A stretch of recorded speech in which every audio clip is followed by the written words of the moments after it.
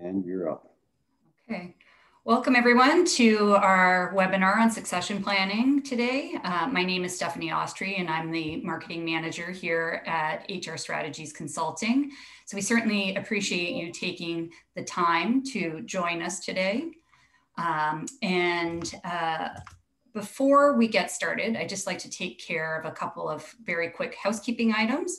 So first, if you have any questions during the presentation, please add them to the chat, and we do encourage you to ask any questions you may have. We will be saving time at the end for any questions, so you will have a chance to ask us anything that's on your mind.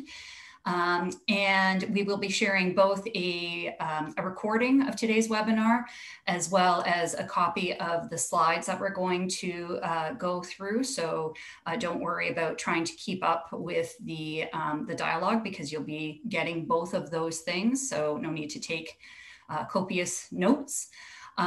So I'd like to get started by first introducing my co-presenter, Dan Whitmarsh.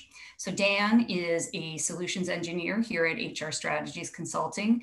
He has over 20 years experience helping clients achieve positive business outcomes through employee engagement initiatives, talent management process re-engineering, and adoption of HR technologies.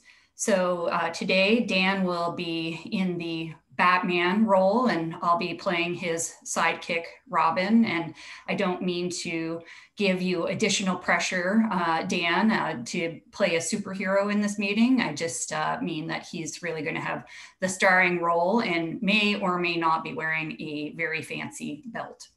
So for today's session, our plan is to give you an introduction to HR strategies for those of you who are unfamiliar with us. We'll also then go into the key elements of succession planning and what's important. And then we will, Dan will take us through an exercise where you are able to assess your own organization's turnover. And finally, we will talk about next steps. And as I said, we will be leaving some time for questions at the end. So let's go ahead and get started. So HR Strategies Consulting has been reimagining HR to get the most from an organization's HR investments for over 20 years. We feel that since employees are the foundation of an organization, we specialize in that employee experience by uniting HR and technology to make work-life better for all. So we have two lines of business, a human capital management practice and an IT practice, and we collectively engage them to deliver holistic solutions that align with our clients' business strategies. So if we can just advance to the next slide. Thanks, Dan. So if you have been attending any of our monthly webinars or most recent webinars, this diagram will likely look familiar to you. So we've been focusing on different elements of the employee life cycle and how the candidate or employee experience can be improved. So we started off in February and March looking at the blue joining section, so looking at hiring and onboarding. Then we moved into the pink growing section and looked at how organizations tackle learning and development, as well as performance management. And then we took a quick detour and talked about diversity, equity, and inclusion in June. And all of those webinars are recorded and available on our website. If you happen to miss any of them and are curious, please feel free to go and get caught up.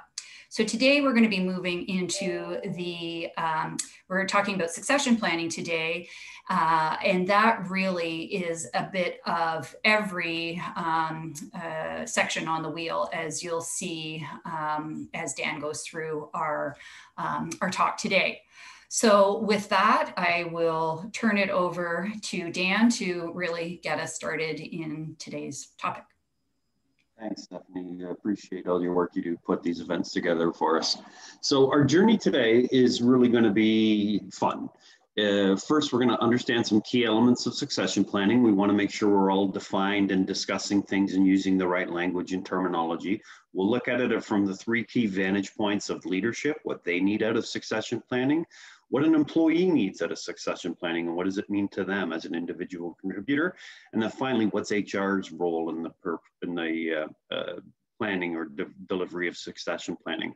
Then we're going to do an impact of succession planning on talent management practices, what we call affectionately the ripple process. I mean, how does this cascade out to other parts of the organization? We'll walk through some highlights and collections from the research and literature on best practices and considerations. And then we, to Stephanie's point about being Batman, on the bat utility belt today, we have another spreadsheet tool for you guys to use. For those who have been following us along, we try and give you something interactive that you can use as a quick diagnostic or starting point. And we've designed a little workbook to help you get started with that. And we'll walk through that. And then we'll eventually connect all this to, what comes after succession planning. So without any further ado, let's get talking about succession planning. So this is an ever shifting and highly mature talent management process, and it applies to everybody, not just to, individual contributors or leaders. I mean, it happens at all levels of the organization. There's CEO succession plans that are very dominant. Senior management, it seems to be more dominant at critical role positions, but it also cascades down to the individual contributor. And it's really elusive and a good signifier of how mature an organization is to know if they have or how well developed their succession planning is. We'll talk a bit more about that because as we said, it's one of the more advanced talent management practices and really relies on the shoulders of all of the other practices, putting things together so that we can make assumptions and directions around planning for succession. It's further impacted by the state of the economy. I mean, we're seeing 15 years used to be the average 10-year decline, and it's now 4 years. With millennials, it's even lower, 2.8. So when you start thinking about succession planning, typically we thought in terms of years, but now it's probably more apt to think about succession planning in terms of month.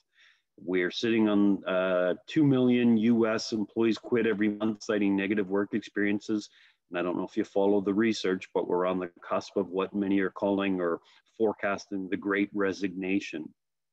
Post-COVID, or as we're exiting out of COVID, there's mass speculation across various sources that employees are going to make massive jobs hops and changes. And if that happens, I mean, it's certainly really going to make succession planning a critical element and could scuttle some companies if they don't plan for and prepare for such an exodus. And then, further to the human experience management theme that we've talked about through this WebEx series is if you don't equip your team with good tools and technology, they're going to leave. I mean, they need that. They want to have a great working experience, not be slugging through an old MS-DOS interface that's just awful black and white. So they need these great things in place. Now we couple this together with, what we've got from Deloitte that tells us 84% of leaders that they talk about that experience being a top priority, but only 9% believe they're ready to use it. So if you read that Deloitte study, it actually alludes a little bit to succession planning as well. And it's almost a similar parallel. We're seeing numbers along the same ilk, that 84% of leaders think it is a valuable practice, but very few are equipped to deliver it. So let's take that information and run into why this is critical. Why is succession planning so critical? Because you need to understand what jobs are critical to your organization. I'm sure every one of us has gone through an exercise at some point where we took a critical role and did a forecast based off of lost revenue because we didn't have somebody in that seat driving that department. That's a pretty standard practice. So we take a look at those critical roles and we define them as keystone roles. And without them, we lose productivity. So having an empty seat at a critical role can be a dagger into a part of an operation if it's not addressed in a timely fashion, which is, connecting, we'll talk about this in the ripple effect. Why is it so important to have timely time to hire metrics? Because if somebody were to leave, you need to have somebody there sooner than later. We're also adapting to demographic changes and talent scarcity, meaning what skills does the industry need from us, and how do we, do we have it internally, or can we go out and buy it or get that skill or acquire it with new employees? There's great research from the World Economic Forum that says, I think it was, 56% of the population of what we know now will be obsolete in, the coming years. So we need to be really critical about that. That was from Stephanie Carousel, CEO of Upwork and member of the World Economic Forum. What half-life of the skills we have right now is 5 years, meaning in 5 years from now, the current skill set of your workforce will be worth half as much as it is today. So that talent scarcity really drives things. Identify skill gaps and training needs. So, when you're doing your succession planning, and we understand that Stephanie has skills at these defined levels at a 4 to 5 or at 8 out of 10 or whatever type of rating scales you use, and we need her successor to have the same type of communication skills or marketing skills or competencies. So it helps you map out who has the competencies and skills to get there, as well as deficiencies, and do a gap analysis of that. So do you have the means to keep your employees skilled at the right level? Not just saying, hey, I think she can do marketing, but to what degree can Stephanie do marketing, right? It also boosts morale and retention, because you're investing in employees. Employees have nothing more than recognition and belonging. They want to be a part of the organization and its success. An organization's visible investment in its human capital is a significant shot in the arm. And that's not a bad COVID reference, but it's about being just a boost to employee engagement and morale. They see that the organization is vested in you, wants you, needs you, and likes you to be there, and then you feel part of its success. We also, if we're struggling to replace unique or highly specialized competencies, if there are specific rare skill sets in your organization, you need to plan for that, right? Succession planning mitigates the effects of that unexpected loss. So we need to be organized, and that's why succession planning is really critical. But here's where it falls down. It doesn't always deliver what's expected, because it's a long-term discipline in a short-term world, and nobody really puts in their calendar on a daily, weekly, or maybe even a monthly basis, hey, carve out 15 minutes for succession planning. Just doesn't get done. Work gets in the way. But this is work for some people, and that's the HR perspective we're going to talk about. So work gets in the way of doing this. Number two, it can be destabilizing and threatening. So if you don't do this, even if you do it, but you don't do it well, you're going to open the door for a whole bunch of problems. And the biggest problems are going to be cultures of resentment and competition. Hey, I should have gotten that promotion over Stephanie, or, that person was just whatever the expression is of the day that I probably shouldn't use in a public webcast, right? But those are, cultures that start to fester. And if you're not transparent in what happens here, and we're going to talk more about that, you can really make it an upsetting environment and an experience if you're not doing succession planning. So who's accountable for succession planning? This is always a debate. Is it HR? Is it my manager, or me? In reality, it's all three of those factors. HR has to set the process and practice and foundations in place, but my manager and me both have responsibilities here to develop for succession planning. And then fourth, good data is often not available or ignored, and it leads to subjective decisions, which really plays back to bullet number 2. It can be destabilizing and threatening for a lot of people. They don't want to compete for a position. They don't want to, they think that there's some nepotism or depotism happening in an organization, and that can scuttle things pretty fast. There's also DEI homogeneity, which can sabotage SP. I know that sounds like a big word, big phrase, but it means if we're all the same type of people and the same cut and cloth and the same experiences, and we're not a world culture or valuing different inputs and people, then anybody who comes from that other part of the world or part of different parts of the culture don't fit in. And, we continue to strengthen and become a singular type of unit instead of a diverse unit, which is not a great thing to have happen. And 5, Last one, no clear process for it. And this really is because people view this as a culture of nuance and it needs change management. So change management is an essential part of this. And we're going to talk a bit about that because you have to have a culture that's ready for this and you have to prepare them and communicate around that. So conventional perspective of succession planning, in the olden days, we used to think it was older people being replaced by younger people who were eventually going to be replaced by the youngest people in an organization. And if that's your perspective of succession planning, unfortunately, we're giving you an F, okay? No class assignment here, but that is the reality, and we don't want to do this. The more realistic view of succession planning is that it's a chess game. There are different positions with different values moving at different paces in different directions. And we need to coordinate this all together in a strategic view, not just act willy-nilly and tackle things as we think they need to be done. As we said from the get-go, it needs to apply to all levels in an organization. Retirement is the biggest concern, and that's kind of how succession planning was born out. But when it has to come with knowledge transfer and talent retention. Title and or compensation.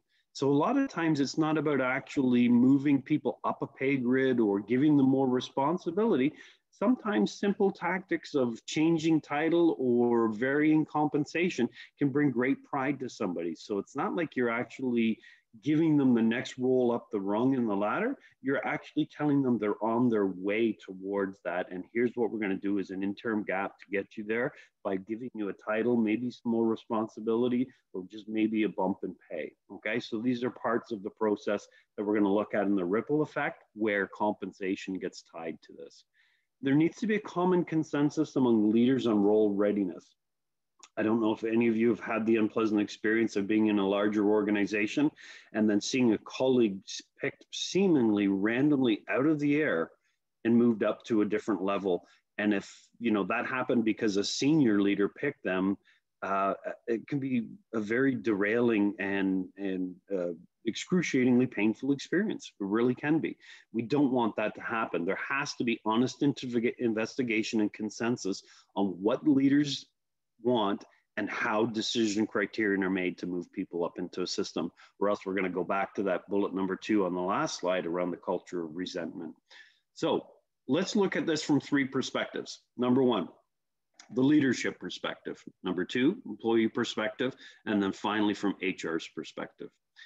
Steph, any questions or comments as we get into this and start to open it up a little further? No, so far there hasn't been anything added to the chat, but that's a good reminder. If people do have questions, please feel free to add them to the chat as we go through this. Awesome. Okay, thank you. So let's start with the leadership perspective. This is often thought of as, quote, bench strength. I mean, it's where the senior executive team looks down the organization at critical roles that they've defined, and they need to say, well, geez, if somebody were to unfortunately be hit by a bus or pull an early or win the lottery, what are we going to do to replace them? Who's ready on that bench that can step up into the role? So this needs to be driven by performance management. Performance management, as if you've been following the series, is driven by skills and competencies and evaluating ratings of people who have achieved skills and competencies to be successful in a role. So we need to understand, hey, Stephanie has communication skills level 4. That's a requirement for this critical role. She has, business insight at level 3, which is required. She has, teamwork, organizational skills at level 4 to 5. We need those things in place. So when you define just not the role, you have to define the required skills and competencies and the levels of which that person needs to have to be in that role. And that allows for a roadmap to cascade up and down the organization. So then we think about the second bullet. What is the domino effect? So if we move the green guy up here into the blue spot, suddenly that leaves a vacancy in the green guy, and we got the light green and red person down here. And are any of them ready to move up into that other role? Because we can't have a role, pull somebody up and not backfill the role that's been left behind. So you need to understand the cascade effect or the domino effect behind the positions as we go through this. Sometimes when you're looking at this org structure and we move the green guy here up into the blue position, and we don't have yellow or red here ready. So then we need to think, well, how fast can we go outside to our recruiting? And we'll talk a bit about that in the ripple effect as well. Can we get that person from outside the organization and bring them in, right? Do we have the right learning content to play? So if we identify communication, team overviews, teamwork, collaborative skills as the three key fundamental pieces for Stephanie's position, and then as we go to move these people up, they don't have them, but there's no way for them to get those skills, and we didn't put the right learning content in place, we're shooting ourselves in the foot. We're saying, hey, we need people with these skills, but you're not giving them the means to acquire those skills. So the learning content needs to be in place. And then having the skills and competencies to do a job to a performed or agreed upon level is probably the single most important part, but to couple with it, you need to have experience, and mentorship really becomes a key factor here. So is there a mentorship program for people to come into and say, hey, you've got these skills, but there's a whole nuance that's going to happen now executing operations at this level in an organization, and you need to be aware of it. And I'm going to be a mentor to you, and I'm going to tell you how to navigate that and deal with those new challenges that you might not yet be accustomed to. And then finally, is compensation connected to the role or to the performance? And ideally, it needs to be connected to both, right? So, is compensation here going to jump all the way up to that person? No, they're going to come into the entry point. So that's where pay grades, pay ranges, salary levels, and whatnot become part of the play. But they're influenced by performance. Okay. Number 2 of 3. The employee perspective, often thought of as career development. This is a little different. This isn't where the large organization looks down and says, who's coming up? This is where an individual starts in a beginner's role or an individual contributor role and looks up and says, what do I want to be when I grow up? Like what's my future here in this organization? Because if I'm going to stay at this lonely desk in the mailroom or wherever it is, I'm not going to do this for 25 or 30 years. So what we do need to know is, hey, so if I'm looking up and I see a role that's 1, 2, maybe 3 levels ahead of me, I have to start charting what skills and competencies are required from that dream job, and how do I go about getting them? Right? So that's your learning management content. That's the talk we looked at from the top down, but from the bottom up, it looks a little bit different. So I need to go and shop for curriculum from the learning store that is addressing this particular skills and competencies that I need to have.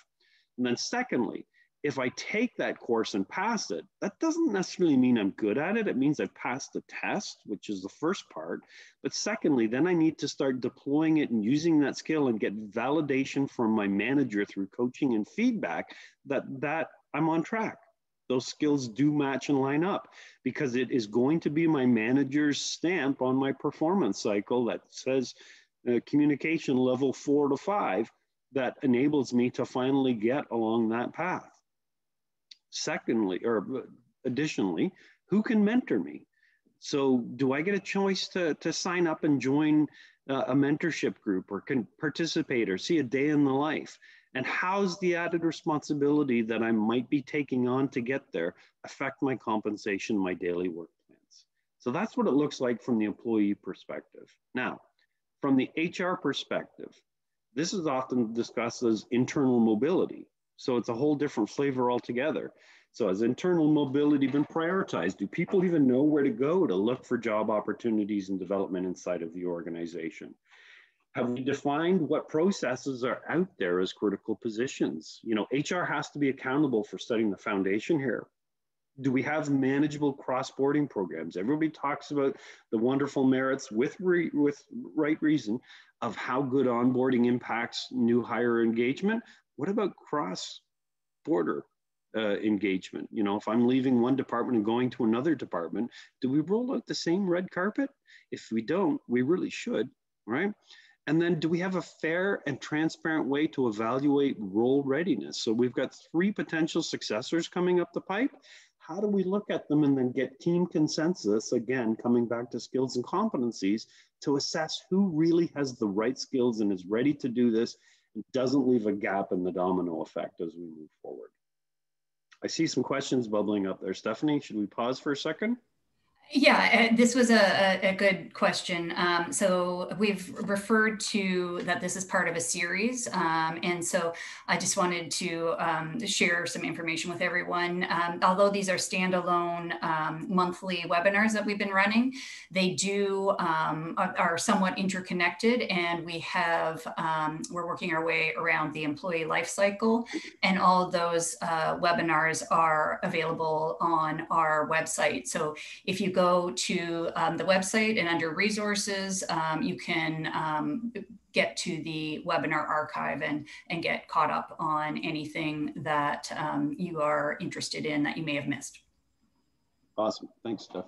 So let's continue on. So where do we start? I mean, you participants of this event here, you're all in different sized organizations at different stages of organizational maturity, meaning you could be a new company that doesn't have process developed, or you could be an old company that has a very ensconced way of conducting things, including succession planning. So both your size and maturity impact where you start. So for younger or smaller organizations, you tend to focus on cross-training for redundancy and protection from surprise departures. You just don't want to be left with somebody who suddenly exits out of a company and leaves a void in a position and nobody knows what they were doing, how they did it, but it was a critical role and it needed to get done. So key talent management initiatives here are really on learning, on teamwork, and supported by documentation of process, so that if you do have that unexpected departure, somebody can step in and assume those responsibilities. So it's really a cross-training opportunity. Now, if you're a little bit bigger, medium-sized or medium mature organizations, you need to start defining critical roles and skills. So this is where you start mapping out the critical roles and what levels of skills and competencies we need for that person in that role. And then key talent management initiatives become learning, and then performance management ratings on those skills and competencies, coupled with rewards and recognition, which is actually, hey, this person put those practices at play in an excellent way, and we need to acknowledge it and recognize it, and then possibly even start levering in mentorships, okay? So good things to consider if you're a small or medium-sized organization. Now, if we jump up to a larger and more mature organization, they need to define those critical roles, skills, and competencies, and establish bench strengths charts, career development paths, role readiness assessments, and organizational dominoes. So the key talent management initiatives here, again, learning, performance, rewards recognition, mentorship, recruiting, because remember, we don't always have that person inside. We may have to rely on a pipeline of people who could be brought in through the recruitment process at any point, and formal tracking of all this process with technology.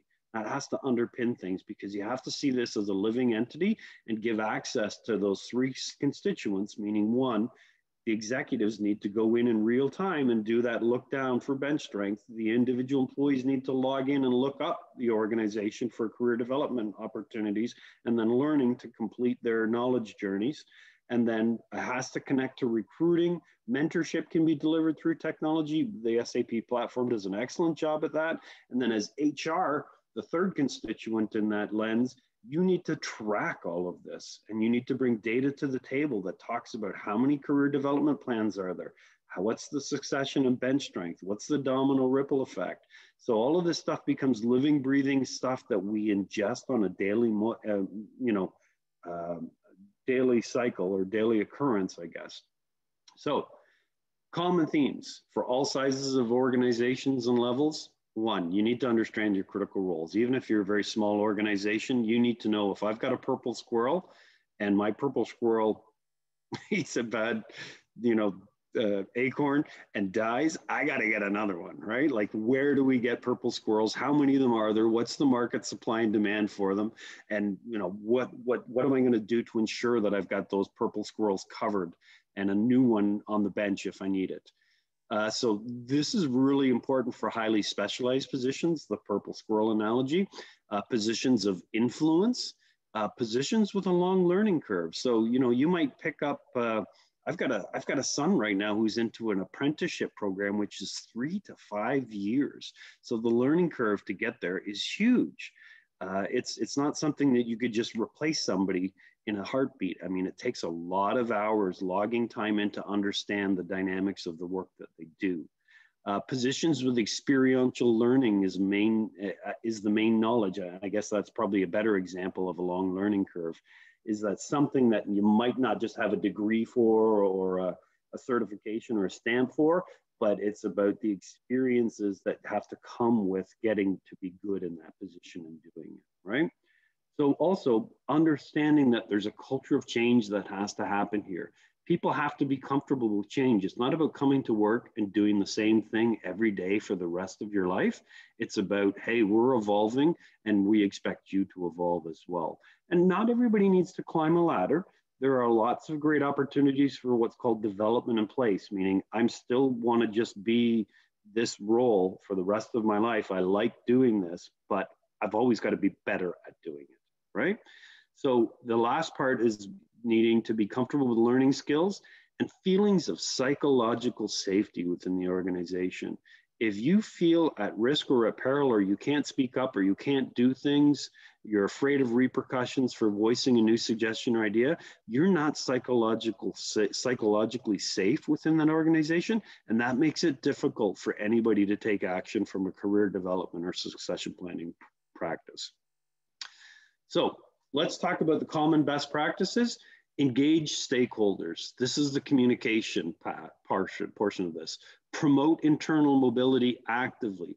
I mean, I can't tell you how many large organizations I've worked with in the last 10 years where I said, what's your internal mobility practice like? And these are companies with 5,000 plus people. And they're like, we have one. And they didn't actually know what it was, but they just know that they have jobs that are available to internal people to look at. End of story. It's not communicated, it's not promoted, it's not shared. That is not contributing meaningfully to a succession plan. It, again, at the beginning, we talked about this applying at all levels, and it has to apply at all levels. And then, you know, launch a company-wide career development initiative to find out what people want to do in your organization.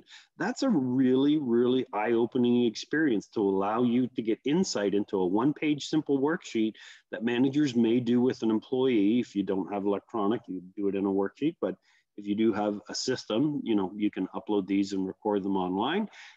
And it's great data to tell you what people aspire to, and it gives you great insight about the engagement level of your organization and whether they see themselves there as part of your future. Second part of this is to assess your internal candidates. Again, I know I sound like a broken record. What skills and competencies exist? Do some assessments if you don't have a valid performance management cycle. Use those skills and competencies as the building blocks and levels of proficiency for your critical roles. Don't do job descriptions. Use what's called position success profiles, meaning this is what it looks like to be successful in this role, and use that to recruit. Don't put out the laundry list of all the things I'm going to need you to do. The successful person will have this, will contribute here, will do this, is very different than you need to do X, you need to do Y, you need to do Z, you need to do all those laundry list of things. And then you need to collect learning opportunities to enhance the skills and competencies that get flushed out in your assessment. So common best practices, conduct tests. No better way than to say to, you know, Stephanie, you wanted to be the VP of marketing. Hey, you know what? We've got an opportunity here to take a 3-month term and try it. Are you interested? Yeah. Short-term or special projects are really great opportunities to move somebody laterally at little risk to find out if they're suitable to work at that next level in the organization. We talked quickly about cross-boarding. You need to manage this just like bringing on a new hire. Who's the new team members? What's different in this role? What's happening over in this part of the organization? Because you may think you know it, but they don't know it, right? And then finally, be transparent. This really takes the sting out of that resentment or culture of resentment, because if you're not transparent about who got promoted and why, it's going to bite you on the backside before you know it, okay? Lastly, leverage technology. HR software can be invaluable, okay? Leadership gets that real-time look. Employees get a way to do their career development exercises. HR needs to collect the data. So really, of course, the reality is we all know is if you're not collecting data and you're not measuring things, it's really tough to improve it. And it tends to just fall off the table. So put those practices into some type of technology. Of course, that's a big part of our culture and what we do and why we're talking about this. And we'd love to speak specifically with you if that's something that you're interested in learning more about. Metrics, turnover rates in your organization, right? Why are people leaving? And then likewise, the opposite. Why are they leaving? But why are some people staying? Often called stay interviews. What's got those people to stay? And it's staying because work is easy and I get paid well and I can hide out for 3 of my 5 days a week and not do anything. You got to change your culture. Something's wrong. There's no room to keep those lecherous people in that organization. You've got to get them out, right? Cost per hire. So this is including related cost due to new hire turnover. So if there's a perpetual high cost because you bring people in and they bounce right out of the organization and short cycle, it's because you're not actually reflecting what it's really like to work at that company, and you need to be more realistic and maybe come back to those position success profiles we talked about instead of a conventional job description. Time per hire, right? Effective succession planning should have people, if you've got those purple squirrels sitting somewhere in your organization, you need to know that there's a pipeline of them coming and available should you need to move.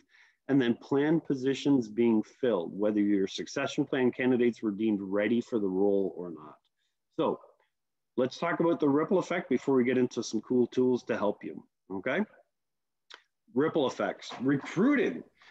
We can't rely solely on internal talent. We don't always necessarily have everybody we need. So you need to connect this to an external pipeline. You need to move from job descriptions to position success profiles. Onboarding. We know its merits. We know its value for new hires. It's just as impacting for cross-boarding. Learning and development. We've got career paths, we've got high potential tracks, and we've got all development plans, even performance improvement plans. These are all things that really kind of fall in a hybrid between learning and performance and layer into succession planning. Performance management. Hey, so let's rank everybody on their skills and competencies and enable establish that defined list of skills and competencies so that we can use this for promotion and compensation purposes.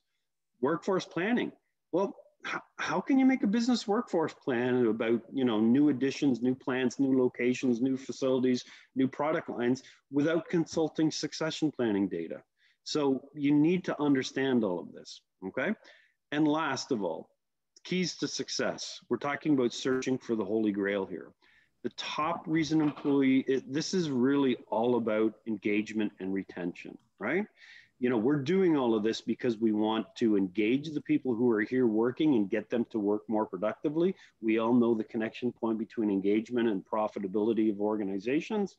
And we also understand the engagement and retention connection points. So top reasons employees stay with the company is that they feel challenged with their work. 34% reported they're sticking with their current employer because they foresee an opportunity to be part of that future growth. So we mentioned that out of the outset, but there's no shortage of data to point that out. When you create a succession planning, it showcases growth and challenges employees to do more. They get a more positive outlook on their future and more likely to stick around. And then further, work is even more aligned to skills and competencies. So I know I'm good at this, and this, but there's a couple things I'm not so good at, and I don't want to do those. Well, then let's align my work to do what I'm good at and just reap the benefits of it instead of making me do things that aren't necessarily my wheelhouse. So that's Dan, yes. Sorry, just before you move on, we had a question about when you were talking about the stay interview. And the question is, how do you get true and candid stay interview information? Because obviously that may not be, someone doesn't want to be forthcoming with, oh, I stay because it's easy for me to hide out for 3 days. Yeah, so survey data is you can do spot surveys that guarantee anonymity because people don't want to report their truth to a manager. They don't want to report the truth even to HR. You can engage third-party players. That's a pretty big and common practice to come in and do some type of assessment with spot checks. A lot of the research, I shouldn't say research, a lot of the people who do employee value proposition work, the consulting firms and agencies, and our partners at SEP24 will come in and they will do stay assessments to help you formulate what it is that's good and unique about your organization and differentiates you and makes people want to stay and contribute in a more longing way. So those are probably three of the more prevalent practices. So again, engagement surveys that are collected anonymously. I've seen even blind mailboxes where people can put, you know, things through a slot. Pretty low tech, but still effective. And so thank you for that. And one more question about the HR perspective. So the question is, what do you see for positions leading these efforts? For example, head of HR versus head of OD or another role? And how structure based on size of the organization? Who should this report into? So that's kind of a couple of things there. Yeah, that can get messy because, you know, head of HR and head of OD, you know, at one organization could have the diametrically opposed roles at a different organization. So it's really about how your organization defines them and what is assigned into that individual's portfolio. It does honestly belong in a cross-platform model, not with a single user. OD is usually where it resides, but it doesn't have to be. It should be part of every individual manager to do a team report on, you know, the state of their talent pipeline and talent review. And that should cascade up to whichever HR business partner supports that team. That information needs to cascade up to the next level, whether it's HR or OD, so that there's a holistic view happening amongst the people and across the organization. And the tool we actually are going to cover in a few seconds might give you some insight as how you could use that to get to that team-based view. Okay, thank you, Dan. That's it for now. Okay, so we're wrapping up here. Search for the Holy Grail, we finished that. So a recipe for success, right? Yeah, who doesn't like a recipe? And I'm going to put this up in text only, no pictures like those awful web pages that just continue to pop up ads all over when you're cooking and trying to see the recipe. So succession planning requires a process of knowledge transfer. That's the key element that we want to underscore. You need to use org-wide defined skills and competencies, and they need to be measured during goal and performance management cycles, okay? You need to layer in mentoring. You need to do 360 role readiness assessments to find out when an individual is ready to step up to the next level, not just by their own means or their manager's means, but peers who have worked with them. You need to encourage and communicate and liberally around internal mobility. You need to be transparent about why successors got the tap. You can't let that go unnoticed because you're opening up and turning this upside down and into a culture of resentment if you don't. So let's talk about a new tool that we're going to put in your toolbox. We call this the HRSC Talent Employee Loss Audit Workbook, okay? You can use this to deliver to managers. It's just a simple spreadsheet with some macros built into it. I'm going to show you it in a second. And you can ask them to do this for their team. Now, it's less than scientific, but it's very accurate. I've been doing this for 15, 20 years in various forms, and it always produces some pretty startling effects. And I'll show you what I mean. And then you can actually collect these back if you wanted to and roll up for team results. And it enables you to start making plans, whether you have a big technology stack in place that does all of this, or you're a newer, smaller organization that doesn't quite have this going yet, you can actually manipulate these documents to do them, to help you start promoting, planning, and communicating your efforts. So let's get started. I'm going to change from the PowerPoint to, okay, yep. This is the workbook. So there is a series of tabs you can see where it goes through this, and this gets, it sounds complicated, but it's really not, okay? But what I'd like you to do is when you're using this is click the blue arrow, because I built macros in to redo math on every step. And if you just jump back and forth between the tabs, it won't recalculate for you if you make changes. So it should take no longer than 10 minutes. This is the workbook I would suggest you give to your employees. They read through the cover page, and when they're ready, they click the blue arrow. So their first step is to put in the date, their name, and then they list. Maybe make that a little bit bigger? Yeah. And just so everyone knows, when we share the materials, we will be sharing this template as well. Very good. So they would write in their names on the yellow squares here. It tells you specifically the yellow cells need input. And then when you're done, you cascade forward. Let me just make that a little bit bigger for you as well. So you can see here, it's automatically summed up. All right, there are 13 employees here. And then what I just need to do is my gut check around each employee. So Stephanie is gonna last less than 3 months. And I just put a 1 into whichever column that I need to mark this in. Deb is gonna be within 1 year. Terry's gonna be within 2 years. Dan's gonna be within 5. Sarah's gonna be within 10. You know, Alex is well over 10. And then vice versa. I just randomly plotted these people out, but each cell gets you just put the 1 in, and this is what it adds up to be. So it tells you kind of your distribution of where you think these people are going to leave, or when you think these people are going to leave your organization. And if you advance to the next screen, it does a nice summary and says, all right, so your percentage of employees, you're going to lose 15% within the next 3 months, 23% within a year, 15%, but if you accumulate these up, these are columns adding together. So within the first year, it's going to be 38% of my force. By the end of 2 years, it's going to be 54. Within 5 years, 77, et cetera, et cetera. And you can see how this becomes a real eye opener suddenly for a manager to think, gee, we need to do stuff around succession. I'm not going to have these people forever.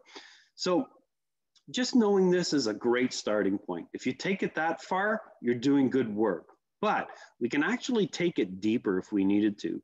So if we click to the next tab, it says, what kind of loss are they? And again, it's a yellow cell, so you need to pick from the little drop-down list of voluntary, meaning they chose to leave the organization, or involuntary, meaning, yeah, we kind of said it's time, your time is up here, and we need to move you on and replace you. So that's an involuntary departure. So I would ask you to rate each of those people and whether they're a voluntary or involuntary departure. And then when we click on the little blue arrow, it starts to break out a summary of, all right, so my voluntary departures, here's my breakdown. I'm going to lose 8% in the first 2 years, up to 38% in the next 5 years. And my involuntary summary is a little different, all right? Sorry, I clicked 2 tabs ahead there by mistake. My involuntary summary is a little different. So it just gives you a breakdown of the voluntary departures versus the involuntary departures. Now, then I would ask them to go a step further and say, rate these, is a successor in place, yes or no? So you just populate, yeah, if that person left, do we have somebody in 6 months or 3 months, sorry, do we have somebody ready? Or no, we don't have somebody ready. And then again, if we click forward, you'll see it starts to break out. All right, for my successors that I do have people ready for, here's what my turnover rates look like. And then we have a similar tab for ones where we don't have a successor planned, and it calculates those ratios, okay? Master summary just brings it all together with the type of loss, successor in place, yes or no, so you can visualize your data. And then we actually broke this into combinations, which was just a copy and repaste of the sheets, but it'll tell you, all right, so here's the voluntary departures with a successor. Here's the voluntary departures with no successor. Here is the involuntary departures with a successor. Here is the involuntary with no successors. And then finally, it auto cascades into a report card. So here's your turnover of voluntary departures with a successor, with no successor, involuntary with a successor, involuntary with no successor. And it gives you a kind of quick snapshot, 6-month view, 1 year view, 2 year view, and a 5 year view.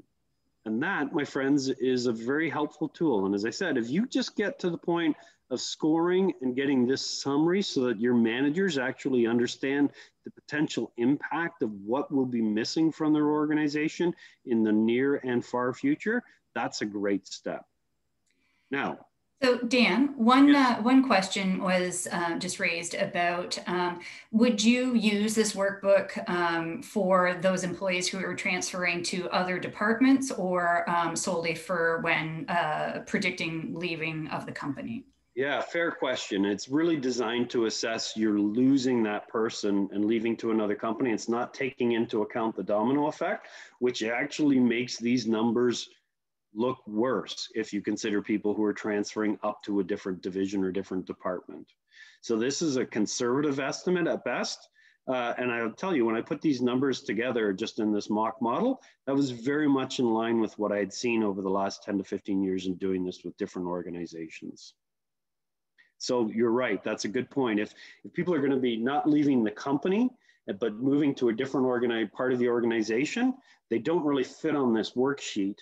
But you know, it would definitely elevate your numbers. And I guess you would want to stipulate that if you felt that the person was just going to transfer off of your team. Do you want to include them or not? But you'd want to make that rule apply to everybody. Great question. So what I also have here is, let me see if I've got this.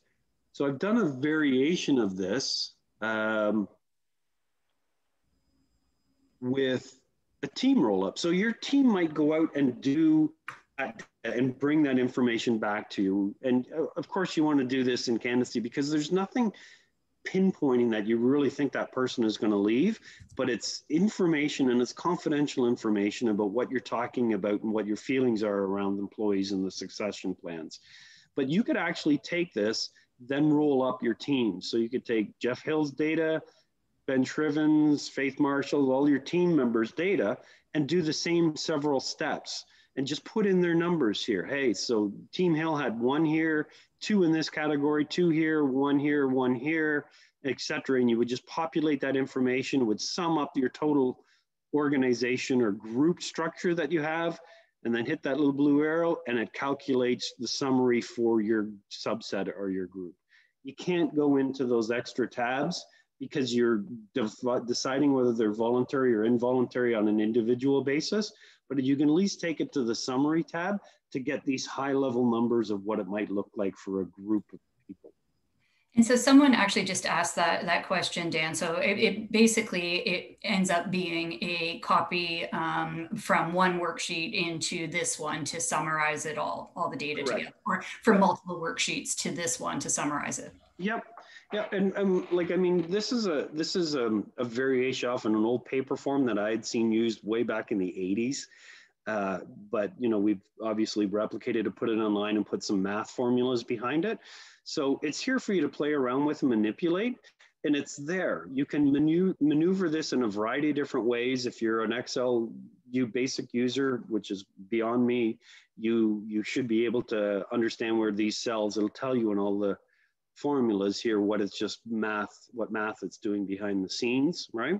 And you can adjust this and model this so that you're looking through it, you know, change your people up, change your gut feel about this as a manager and look at it and go, hey, I'm not so sure. All of a sudden, as I look at them all laid out on a sheet, it looks a little different than what I actually thought when I thought about individuals one at a time. And then, you know, you may actually want to take a copy of this sheet and layer it out and start an action plan. Why do we think this person is going to leave? What are we going to do about it? What's the intervention? Do we try and get them to stay? Or do we want to hurry them up and get them to leave sooner so that we have a successor in place? All those things become relevant to you. If you don't have technology, this can be a great starting point. But if you're looking to do this in technology, we have all of this baked into the SAP platform. Not these particular loss sheets, but it's a great part to start. Okay. So Stephanie, are there any other questions on the list at this time? No, not at this time. Okay, well, let's go back to the PowerPoint. That's the tool we talked about, the new tool in your toolbox. And let me pass it back to you, my esteemed colleague. Thanks, Dan. So thank you again for going through all of that. So just to circle back to the circle. So obviously we have now covered succession planning. And as mentioned at the beginning, we're going to be moving into the rewarding section of the wheel in our next webinar in August. So as was stated a couple of times, those recordings of previous webinars are all available on our website. So we encourage you to go and get caught up. We do, as Dan mentioned, often include a similar audit of some sort for you to be able to do some sort of assessment on the subject at hand.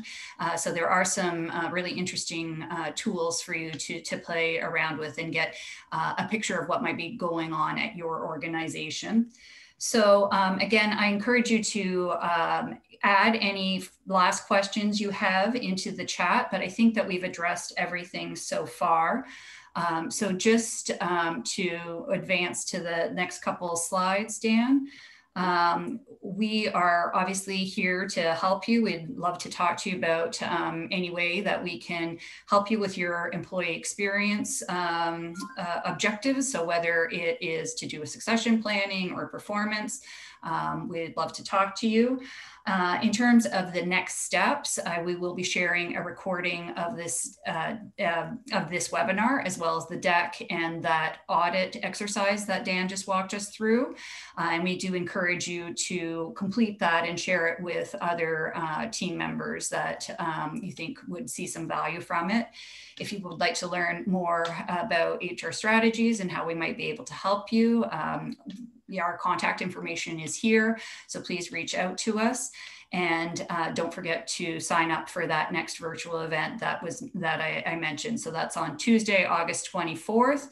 And we're playing on a bit of an Olympics theme with the Olympics starting on Friday. So going for gold, harnessing the power of pay, benefits, rewards, and total recognition. So you can really see how, each of these topics that we've been covering, how they are intertwined and how connected they all are.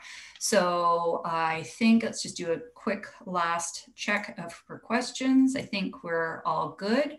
So Dan, thank you again for another informative webinar. And